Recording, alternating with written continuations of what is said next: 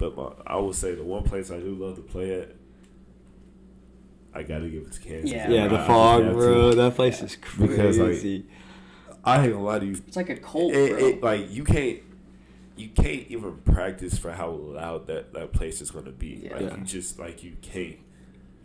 Like, I remember this year, I was like, okay, we played them first in the 12. School's out. Nobody's gonna be there. Like, I mean, like it's gonna be cool. Like, we got.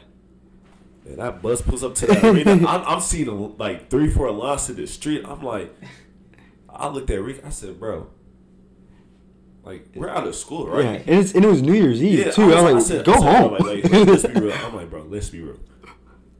This gym should not be packed like this if on New Year's, bro. Like, I know I can name like 20 people right now that's getting day drunk right now. Like, bro, what is they doing? They're crazy. Then, like, that gym got. I said, oh my god. Y'all hoop too. No, we did. Yeah, y'all had them on the ropes. Yeah, and if it wasn't for some refs, I know you don't have to say anything, but we can say it is the refs kind of, you know. The home cooking and Allen Fieldhouse is real. It's real. I'll say it a little bit. No, because we said when you go to Allen Fieldhouse, it's 5 against 8 on the court. You're dealing with everybody in that gym. Like he said, your parents will come to the game. They will not. You will not see them. Yeah. They're going to put them somewhere up high to the point you will not see one stitch of orange if it's not on that court.